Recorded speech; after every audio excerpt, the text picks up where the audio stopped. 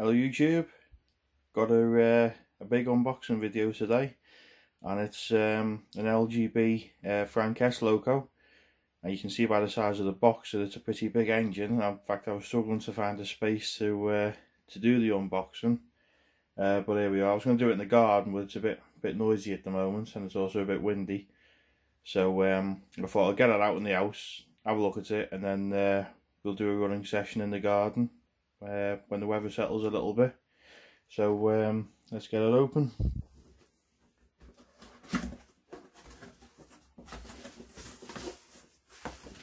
just sort of have to tilt it a little bit to get it out. Here we go. This is probably the biggest G-scale Loco now, well, working Loco anyway, apart from me back with an American engine.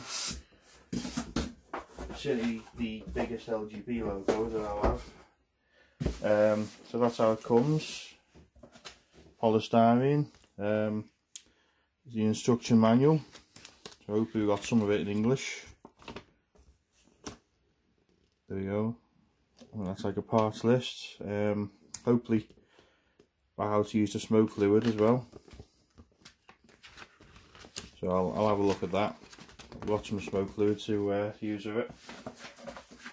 The original order form from America. Okay, let's take up, have a look. And it is pre-owned from Hattons. It is an older model, but it says like new, so we'll see now when we take it out. That. I always wanted one of these engines when we used to have garden railway in my dad's house. I always like it's like a dark blue purpley coloured one, and there's also a green one that I think. But like I said, this came up and it looked like a good price, so I couldn't resist. But yeah, that looks in very good condition. Can't see anything wrong with it. I tried looking for videos on this on YouTube, and there's quite a few running videos of it, but not an actual video about the engine I couldn't find. So it's got some nice details there, and that door opens and shuts actually, yeah it does, and it locks as well. That's good. Let's see if we can open it again. So that opens all the way out. We've got a driver in there. We've also got our switch inside. So I'll double check, but on the basic 040 engines, you got a setting for sound, a setting for non-sound, and one where the Loco is static. So I presume that's the same, but I'll check the instructions.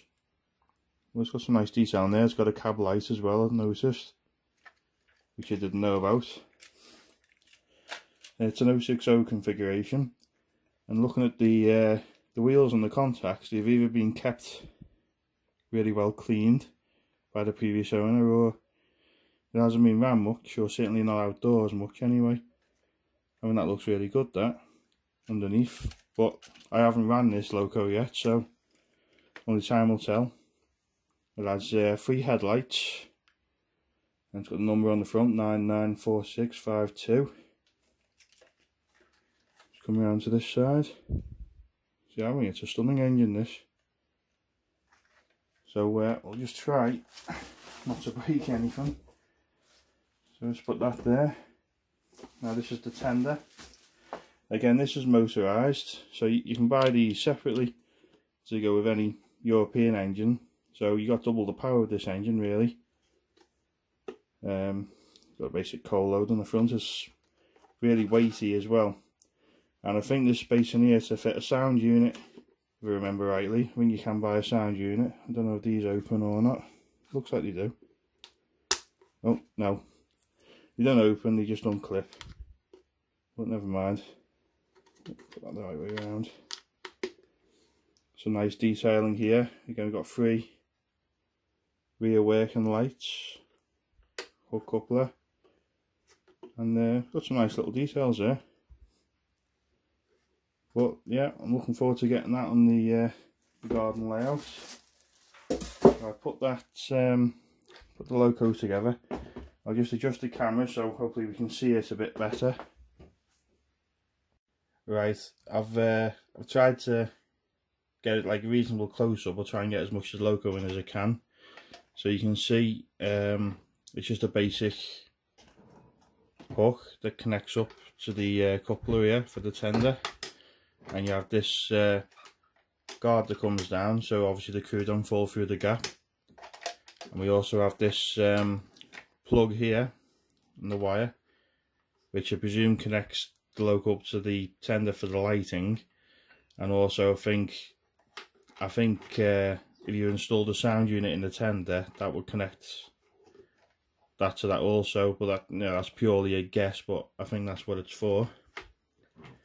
But yeah, it's stunning looking Loco. It looked big on my little layout anyway, but I've also dug out my old LGB catalogue. Again, it's not very hard to get it in picture because this is big trains, you got a big catalogue as well. I'll try and do a picture of it or a video of it further back, but basically to try and look up some info on this particular Loco. This is actually in this catalogue. So this is the 2003 and 4 catalogue, which I think was before Markland took over. And I'll just take the camera off for now, and there we have it. There's our Loco, and I've checked the numbers and they're all the same. That gives you all the details of the engine, so if anyone wants to pause this, they can see some info about the engine, which is quite interesting. I think a lot of people think of LGB trains as just made up or they're loosely based on a real Loco, but I think this one is an actual real Loco. So as you'll be able to see from the description there, there was for holiday makers, and they were transferred after the war. There's a picture of it in the catalogue there of a freight train. So I was hoping to see what coaches I could run on this, but I think the livery I've got is primarily a freight engine, so it doesn't really matter. So you can see another popular Loco there. If you want me to do a video looking through this catalogue, because I don't think there was many more catalogues after this before Markland took over. You just have a little close up now of the Loco, so you can see the from the rear the tender, and inside the cab the driver. Yeah, I think these were stunning engines when they built, and when they were made in Germany as well. Apparently they're not as good quality now that they've moved the factories, but anyone who buys a lot of LGB stuff, as obviously an expert, then drop a line in the comments, let me know what the new stuff's like. I've obviously just looked at older stuff that I used to see at garden railway shows and exhibitions, and that's the stuff I like, so that's all I've been sticking with for now. I'll just I'll turn the Loco round and do a little look on that. Go back in a sec. This is a view from the other side of the Loco, so you can see the driver more on this side, and you see he's only looking forward, so it's not much good in reverse, but doesn't really matter. You see a few controls on here to cold load. So yeah, I'm going to get this on the garden layout now and give it a run. Fingers crossed it'll work fine, because I don't really want to be sending this one back. Just going back to the catalogue, just to give you an idea of the size. That's it up to the Loco. I'd say the Loco was almost 2 foot long, if not it is 2 foot. So that's the catalogue to the Loco. And another example, if you bear with me a sec, I've got another size comparison. We just move this catalogue out of the way.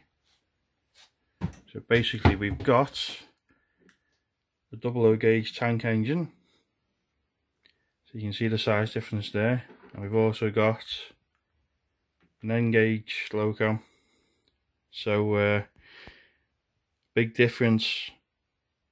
So I hope you like this unboxing, and if you want to see any more, then let me know. So well, thanks for watching, and hope you enjoy the running session. Right, I'm going to run her forwards now, see what she's like. That's not bad.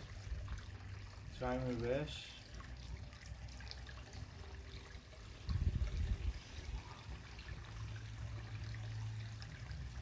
So far so good.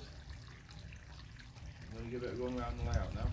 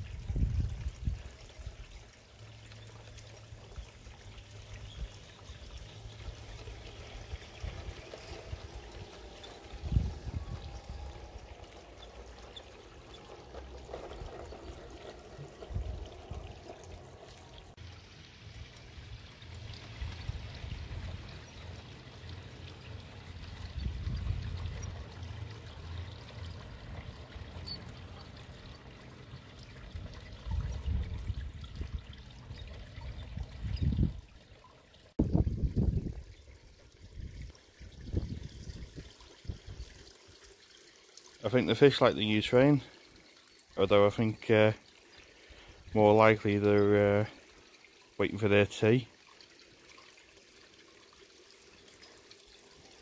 Yeah, it certainly runs really smoothly, and I'll be looking out for a sound unit for it.